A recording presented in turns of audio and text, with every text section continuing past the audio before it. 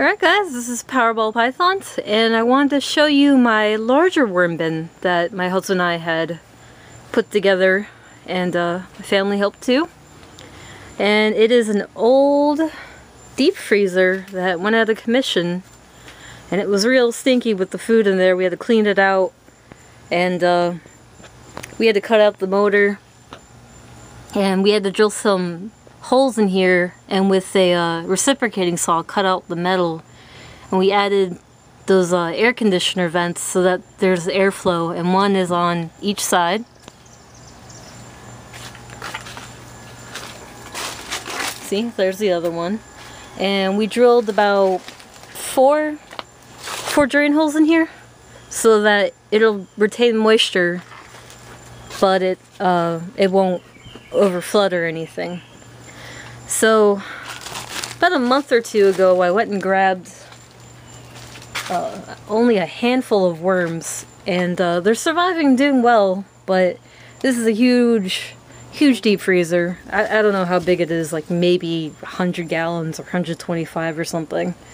So I brought some more worms from my home bin, and we're just gonna dump them out here. Come on, wormies. There's one in the bottom that doesn't want to come out. I'll get him later off video. And yeah, you can tell it's turning into good dirt, and I've only had this running for about 3 months now. And that's about 3 inches thick right there. I can't wait until we get a little more, and we're gonna start using that for gardening. Okay, so as you can see, these are some frozen kitchen scraps, some of my greens, fruits and veggies, and I'm just gonna, you know, spread it over. And it's real hot here in the summer, so the frozen food as it defrosts will help cool it down and add some moisture.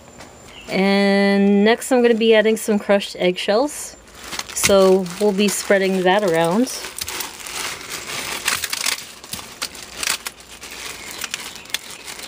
And to top it off, I usually go over here to this traditional compost pile and just grab a handful off the top.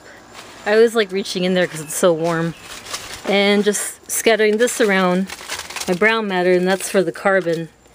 And that pile's pretty much full of oak leaves and magnolias, which has a lot of acid, but the eggshells right there help cancel it out and lower the acidity. And if I had any shredded newspaper, I would also include that. So yeah, I'm pretty darn happy about this, and once it gets to the top, I'm going to have so many worms.